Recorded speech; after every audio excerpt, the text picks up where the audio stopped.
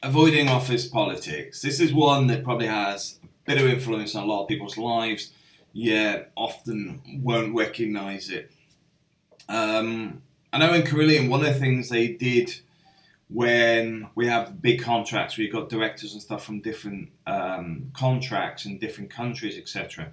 They'll ask you what car you drive.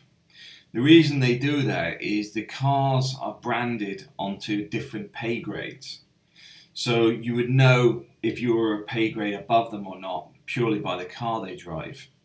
So those silly little games are what directors get up to. Because they want to see the guy they're working with if they're more important because they've got a better pay grade. In Carillion, I would say forget all that crap, because at the end of the day, a lot of people get jobs because of nepotism anyway, in my opinion. And I do stress it's my opinion. But at the same time, don't get into it. And this is why I like being a contractor. None of that's my problem. I couldn't care less what they're doing. In the same way where you get people doing stuff on purpose, like blocking you buying and selling something if you're trading and stuff because they don't like you. These sort of things do happen. I've also seen where people create issues in an office. I know a few years back there's somebody I know that was getting bullied at work through emailing and stuff like that inside the same office, to the point she left. Now, the problem they had, and I say they as in the company, is her boyfriend at the time was an IT manager. Not a IT manager, their IT manager. So he gave her a complete rundown of all their emails, the internal ones where they're actually talking about her as well as doing other stuff. And then she took that to a tribunal and they happily paid out quite a large sum of money.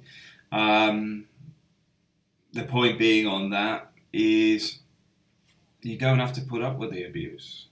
In that case, they think they could get away with it, and internally they did get problems. The IT manager left at the same time, which is why the data protection, all that stuff, wasn't really an issue, because they wanted to cover it up anyway, being a government body. But anyway, if you're getting this sort of stuff going at work, first thing I want to say is try and limit the information people have about you.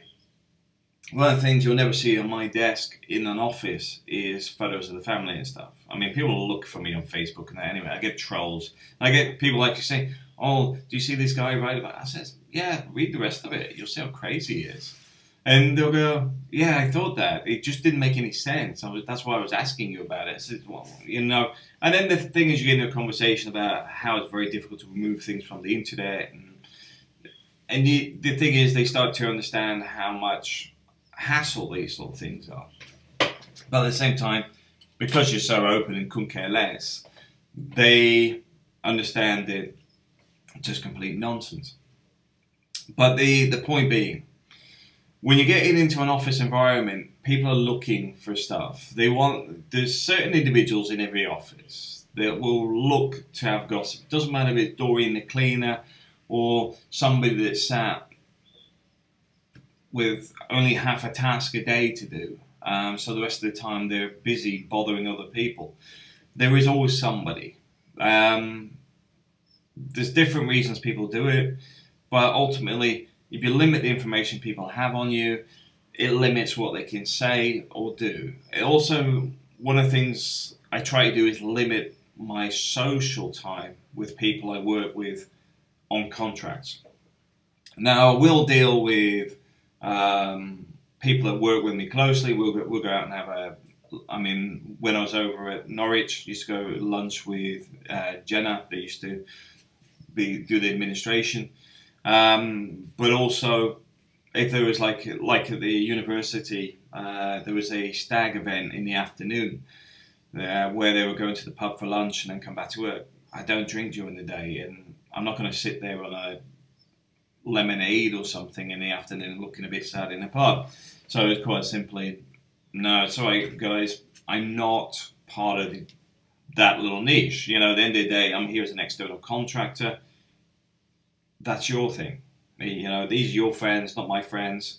I'm not your friend. I'm just a contractor. Not because I hate you or something, but simply we do not engage in any other sense than business. So that is your social circle.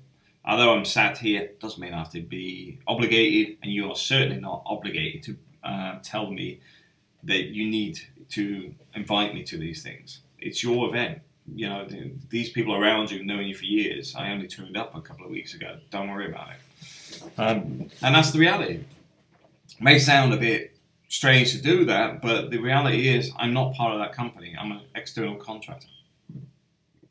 But that's one of the things I like about being external. You don't get tied into the politics.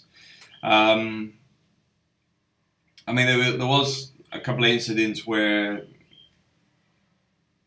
you'll get people, well, I've had people trying to create issues within businesses, trying to restrict access, complaining to health and safety that your computer screen's not big enough, you need a keyboard, bigger desk, all these silly little things.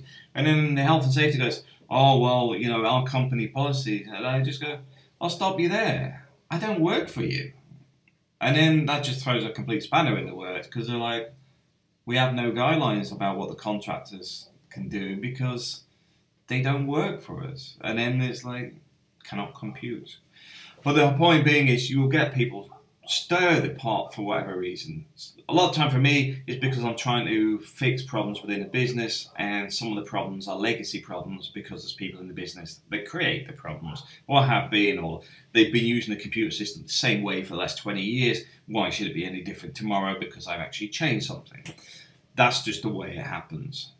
But the main thing is, don't get caught up on it. Don't take none of it personally. Don't take anything on board that you don't need to. When somebody comes up to you and says like, oh, do you know John's wife's having an affair with Tom down there or whatever?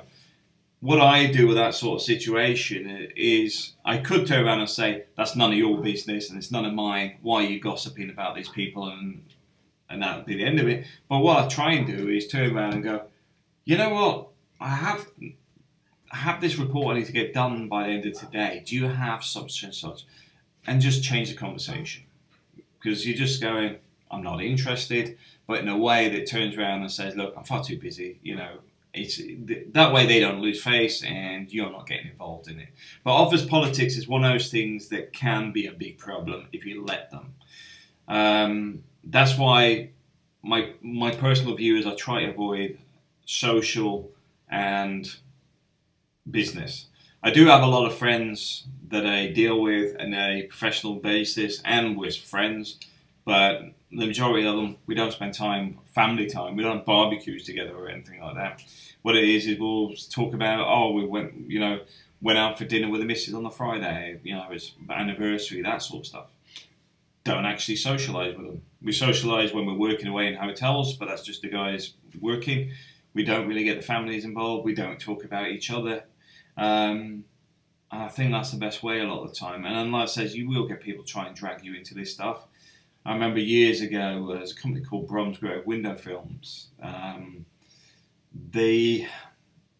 Everybody there was related to each other.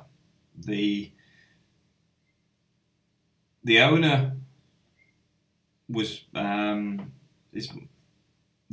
married to this woman. And I'll say this woman because it gets complicated. Who had a stepson who worked there, and then the cousin of the owner worked there. There's conflict between different members because there were sort of like different families within each other, and they were arguing all the time. But it's very snide and stuff sometimes. But the point I'm bringing up is just don't get into it. Just go, I don't want to know, whatever. You know, whatever you have to do, just say, look, you guys do what you want. I'm just here to do my job, and that's it. I don't want to know.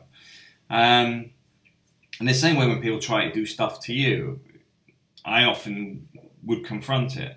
I remember back in, well, probably 97, Integral Services, when somebody would actually say something in the office regarding something on a contract and said, oh, Matt's done this, blah, blah, blah. And somebody in the office had called me up and says, Matt, this guy's saying this. I says, that's not even my contract. And I just called the guy up and says, look, what's going on? Why are you telling people this is a problem on this and it's created by me? I said, I'm on my way to the office. I'll come and see you face to face about this. And confronting people can often get rid of it, but you have to gauge it. You know, in this case, this guy had been just trying to spread something for something he'd messed up. And as soon as he knew I was going to the office, I was going to the office to see him about it, he instantly retracted it and made everyone aware that the problem was his, not mine, because now everybody in the office was well aware that it was his problem, because I wasn't even there. But these things happen, and a lot of time dealing with it works because it stops people letting it fester and then stirring it and keeping it going. But going in there and say, right, what's the problem? What's going on? You find a lot of time people just go silent. Thanks for watching.